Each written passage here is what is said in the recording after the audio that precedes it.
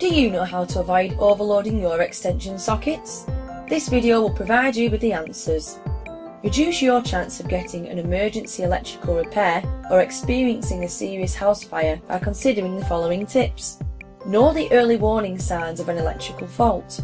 A burning smell indicates that a fuse or plug is heating up beyond safe levels. Any sootiness, dark patches or blackened marks around plug sockets, appliances and cables, or any evidence of melting or sparks also reveals that an electrical item is creating a fire hazard. If you notice sparks when you remove or insert a plug, or if you suffer a mild electric shock, then there may be a problem with your appliances or your electrical wiring.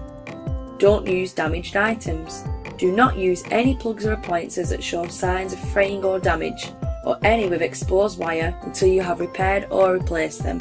Understand the ratings of appliance leads. You can see the ratings of your extension leads on their back or bottom. Do not plug in any items if they exceed the rating of a lead.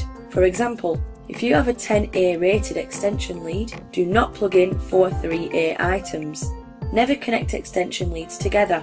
Combining extension leads puts more stress on the sockets and fuses and can cause them to overheat or catch fire if their safety fuses fail. Be wary of block adapters. Block adapters are cuboid plugs that typically have 2 or 3 plug sockets and are plugged directly into the wall. These are less likely to contain fuses and are far more likely to become overloaded and catch alight. Try to avoid using extension leads. Is it really necessary to use an extension lead? If you can get away without using extension leads, then do so.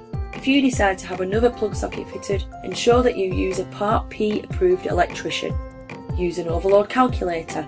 The overload calculator allows you to determine whether or not you are exceeding the recommended load of an extension socket. For more information, please visit www.electricalsafetyfirst.org.uk.